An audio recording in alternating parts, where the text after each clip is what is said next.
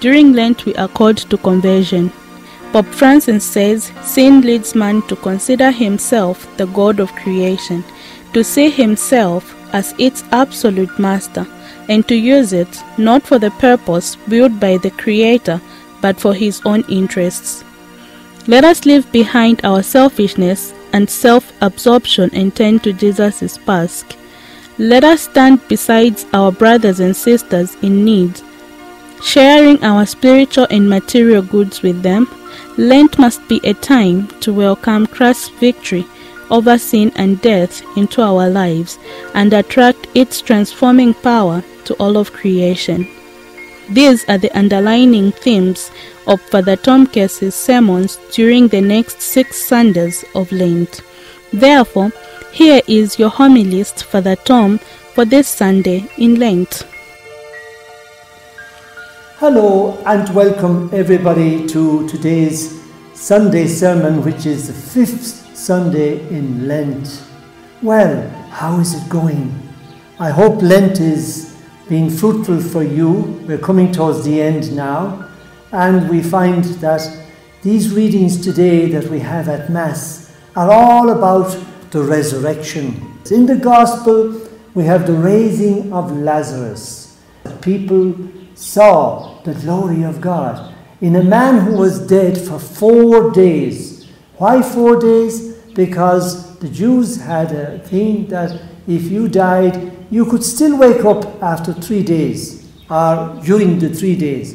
Now, this is the 4th day, proving that Lazarus was dead.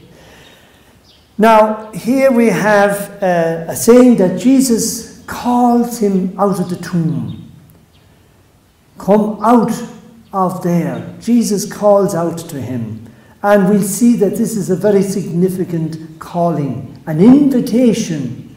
It's not so much a command, it's an invitation. And that we too are being called by Jesus to come out of our tombs. Because when we're living in sin, it's the same as living in a tomb. A tomb is where you put the dead. Now, we with our sins are wallowing in sin and death and annihilation. Pope Francis comments on the resurrection of Lazarus at St. Peter's Square on the 5th Sunday of Lent, 6th of April 2014. And I quote him, Jesus speaks like this, I am the resurrection and the life. He who believes in me, though he die, yet he shall live. And whoever lives and believes in me shall never die. Direct quotation from John chapter 11, verses 25 and 26. With this word of the Lord, we believe that the life of whoever believes in Jesus and follows his commandments after death will be transformed into new life, full and immortal, forever and ever. Quoting Pope Francis once more, he says, he calls us insistently to come out of the darkness of that prison in which we are enclosed, and may be content with our false and selfish and mediocre life. And it's an invitation to true freedom, to allow ourselves to be seized by these words of Jesus, who repeats them from day to day. Come out of that hole you are in, that tomb you are in. And when we feel the pressures of life, when we feel even downhearted, and when we have no joy and zest for life, Jesus is saying, come out. There is a great poet called Francis Thompson. He wrote a great poem called The Hound of Heaven. And this is a very interesting poem from the point of view in that he looks upon God as like a dog, a hound, who is following a rabbit or a hare. He keeps after us, trying to catch us. And we, for some reason, are trying to escape from God. So it's a complete reversal of what maybe we think, that God is up there in heaven and he's very far away, and well, it's up to us if we want to come to him or not. No, he's actually seeking us out. And I think it's a wonderful imagery of who God is and the God that Jesus revealed. He seeks us out. Come out of the darkness. The same thing. Our belief in the resurrection is often seen as something that will happen when we die or on the last day, on the resurrection from the dead. But this is something also that can be experienced now. Now in the present we find the Lord, cleared of all these thoughts. Our minds may be compared to what we call a monkey tree. A tree where many, many schools of monkeys live. And they're there chattering, they're talking and chatting and making a lot of noise. Maybe like our birds here, who seem to be always with me when I'm trying to say a few words like this. But I believe they are God's creatures, and they are too there reminding us the present is the moment where God exists. This is a resurrection experience.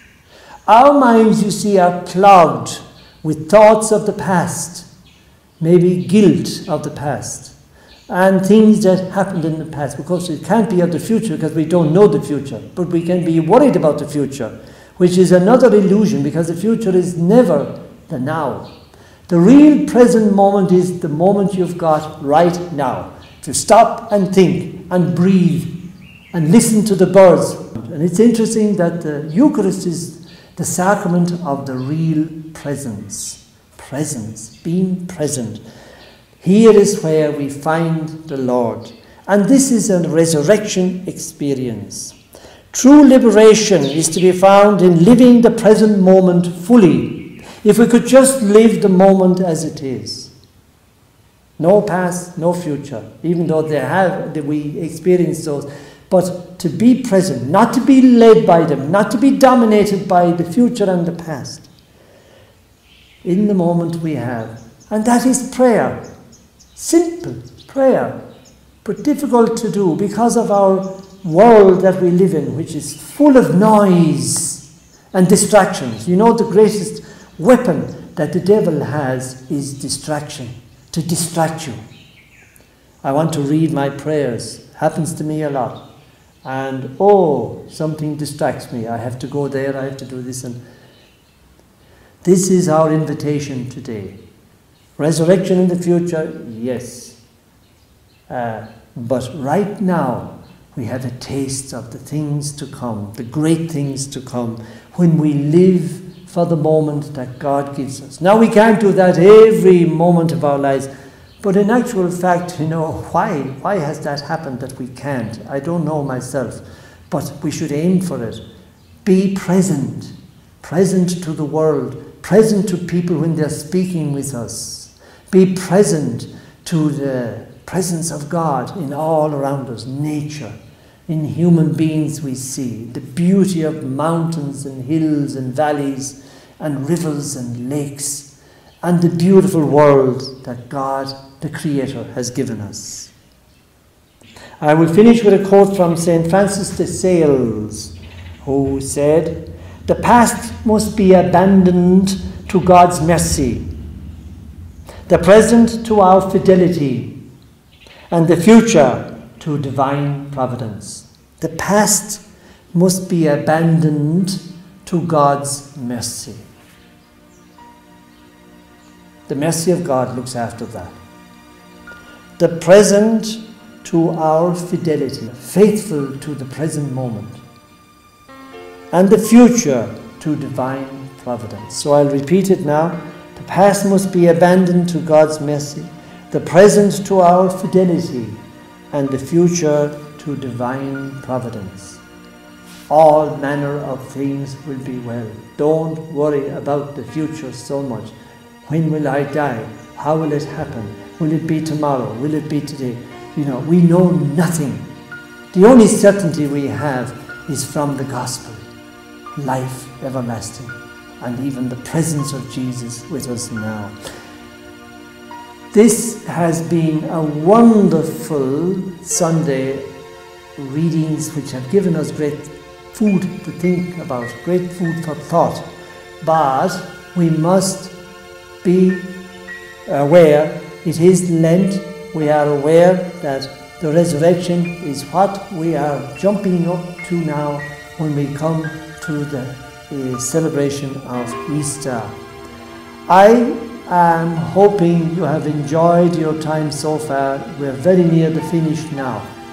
But continue with your fasting, extra prayer, doing good works, and try and get to confession if possible. May God bless you and help you on the final hurdle now. Next Sunday will be Passion Sunday.